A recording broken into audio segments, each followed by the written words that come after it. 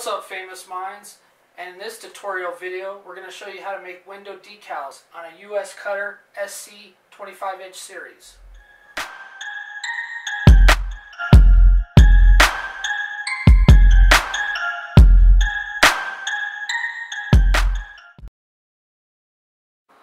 Step 1, you're going to want to sign into your Vinyl Master Cut program. So step 2, I like to go to my cutter and I like to adjust the speed between 3 and 500, and then the pressure you're going to want to adjust to about 50 to 60. So to adjust the speed you're going to want to use this button, push down, and then the left button right here will adjust your pressure. So when you put your vinyl roll in, you want to make sure the shiny side, you know, right here, like the colored side, that's facing up. Paper side facing down. Once you have it all adjusted in there, you're going to want to do a sample roll just to see. And what I usually do is press enter, and then I'll hit the down button. And enter again. Make sure it's rolling straight. If it starts curving to the side, adjust your roll just a little bit different.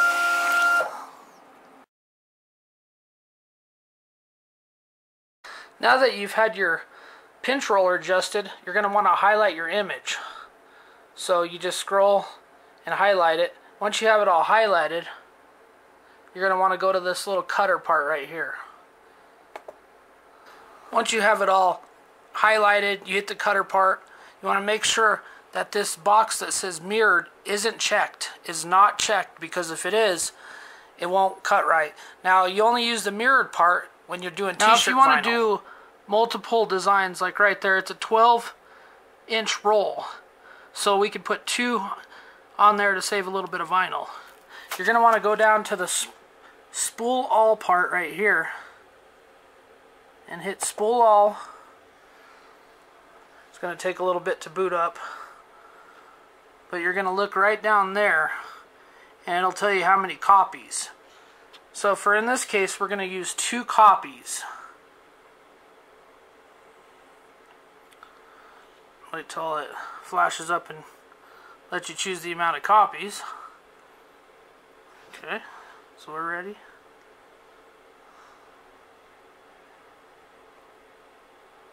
Hit 2. And then you see right there, I always double check, so it's a 12-inch roll, so it should be able to cut the 11.5. And then go down here where it says cut, hit cut. I'll ask you to confirm, hit yes.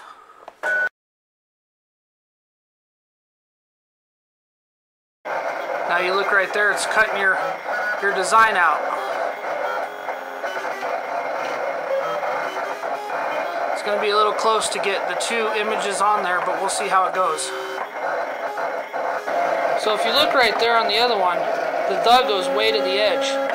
See, now it's cutting off the thing. So you want to push enter, and hit reset, let it go back.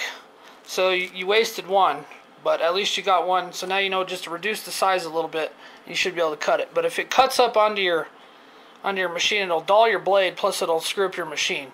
So you just got to know that you got to give yourself 4 to 7 inches. I only gave myself 5, so that's probably why it didn't cut all the way to the side. But the pressure and the speed is correct, because if you look, you know, there's really no tear. A couple little spots right there, but we can fix that.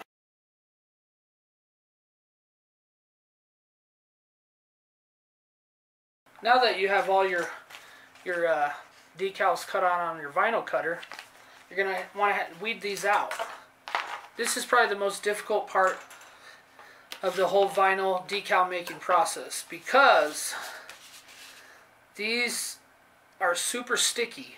So they like to stick to each other. So if you peel something up, make sure it's completely off, because if it touches a little bit of the other thing, it's going to stick. You're going to ruin your whole decal. So when I start, I like to take my flashlight like you've seen in the past.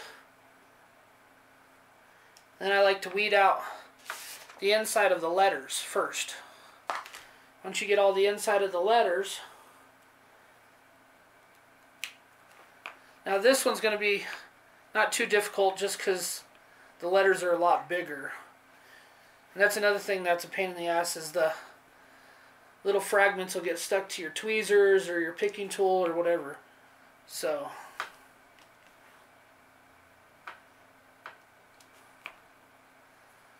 once you weed out all your letters, insides,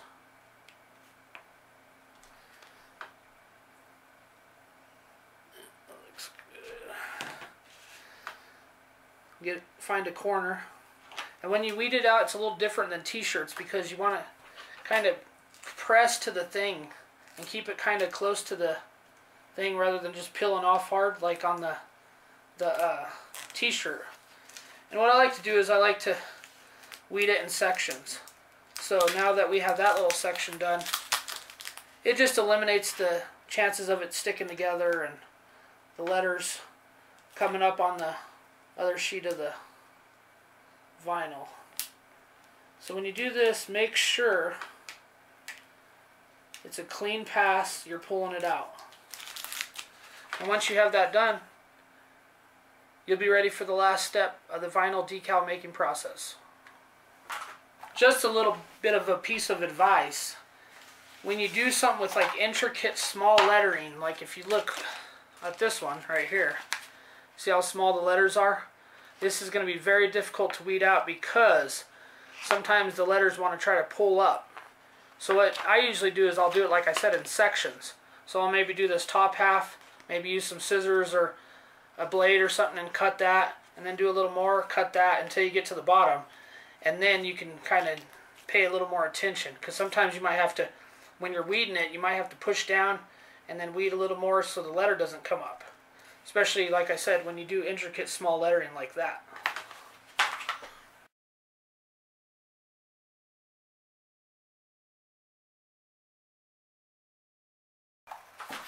Now that you have all your decals cut out, you're going to want to start measuring to put on the transfer paper.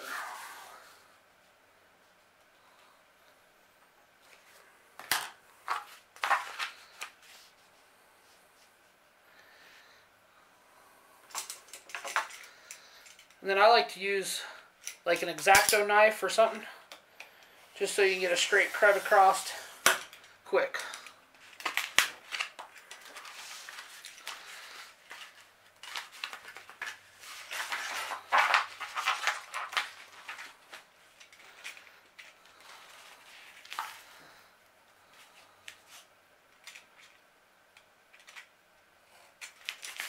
Okay.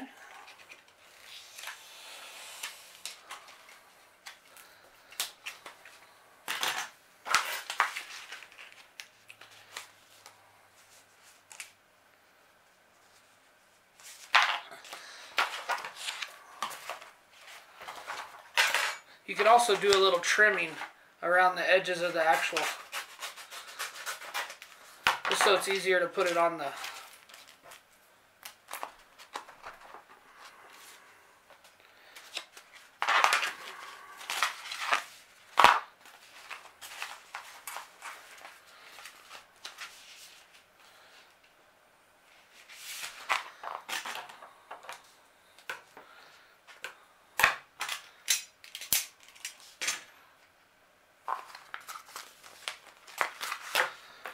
before you actually put your transfer paper on there. I like to take a squeegee, make sure there's all the bubbles out of there. So when you put it on there, you're not starting off with bubbles.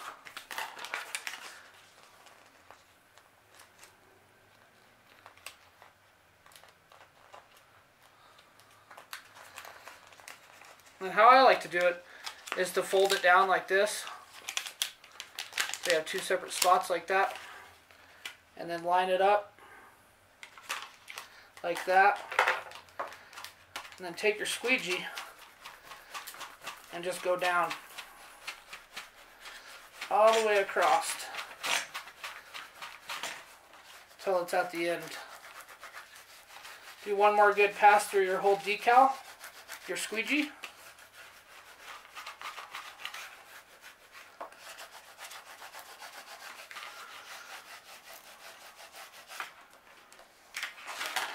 And then all you gotta do is trim around the edges. Like so.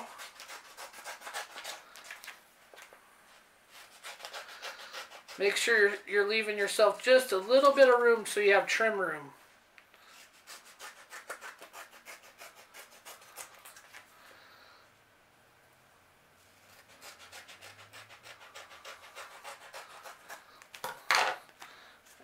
And there you go.